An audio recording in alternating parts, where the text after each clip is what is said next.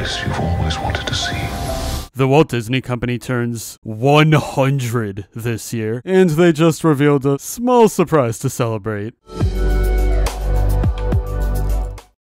In 2023, Walt Disney Animation Studios is a century old. That's just wild. Not many animation companies can say they've come this far, and it's kind of a miracle that they have. Of course, from a corporate perspective, Disney is one of the most ruthless companies in the world. Still, we can't deny what Walt Disney gave to us, because his creation would go on to change entertainment forever. Without him, there's even a pretty solid chance I would not be talking to you right now in a random YouTube video. Yeah, I actually started making videos because of Club Penguin and Gravity Falls, two things Disney had a major role on. Now, no matter how bad the company is, the artists, animators, and everyone involved in telling these stories are all incredibly talented. To celebrate a whopping 100 years, artists at Walt Disney Animation Studios gave us a blast from the past. By using an original drawing created by animator Eric Goldberg, these artists hand-inked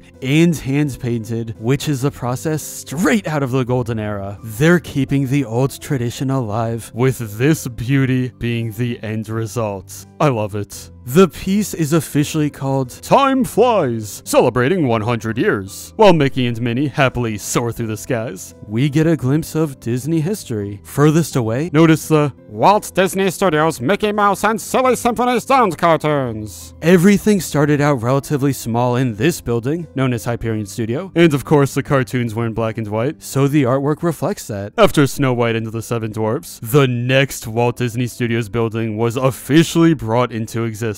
There's a pinch of color here, but the final destination is none other than the iconic Hat Building. Mickey and Minnie fly over the present-day studio, and it's booming with life, evolving from what came before. And here's a fun fact. This art is said to be limited edition. There's around 100 physical copies out there, and once they're gone, they're gone.